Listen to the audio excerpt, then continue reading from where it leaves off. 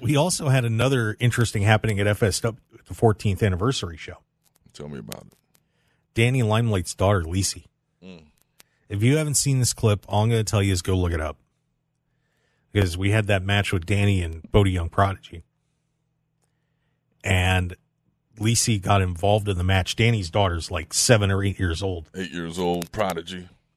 And when I first met her, cute little girl, very nice, very polite. Wearing a nice dress for Father's Day.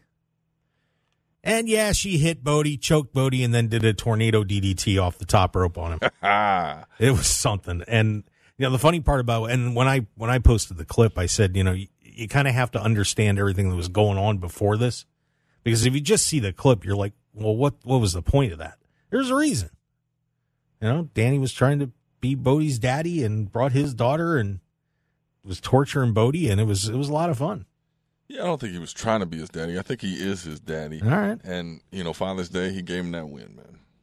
So, but wild day at FSW. I'll tell you, that match kicked off. So can we talk 14th real quick? We got a minute about that? Yeah, about a minute, yeah. Okay, so the 14th anniversary show, it went down, and so it kicked off with the Battle Royal, then we went into the No Limits championship match, Bodie versus Danny Limelight. And I'll tell you, that match was, it just set the bar for the night. And the crowd got into it.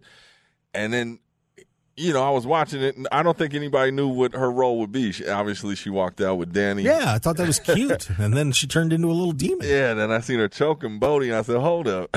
Let me go get a ringside seat for this one. Yeah. So, that was magic, man. I heard her towards the end out there hollering, finish him.